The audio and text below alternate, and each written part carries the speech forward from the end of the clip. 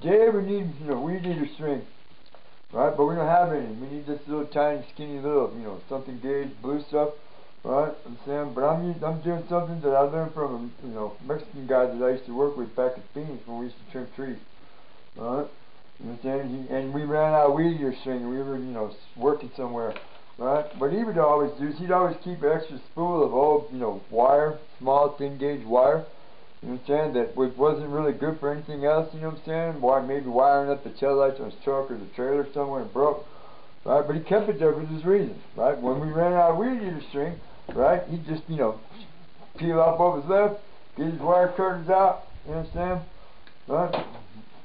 You know what I'm saying? Because look, we still got this much. Reel themselves, fix the reel back up, right? Put it back in the old weed eater, right? And away we would go. Alright, now, there's advantages, you know what I'm saying, to doing this. Alright, number one, you know what I'm saying, wire is a little bit more durable than plastic, right, because weed eater string is just basically plastic wire.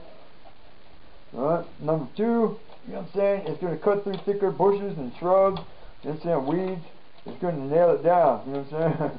Number three, right, it's going to last a little bit longer than your standard normal plastic weed eater string is going to break every time it hits something big.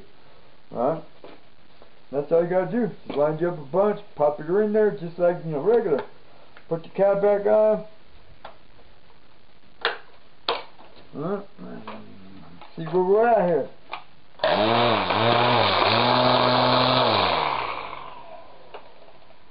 Looks like we're back in business, boys.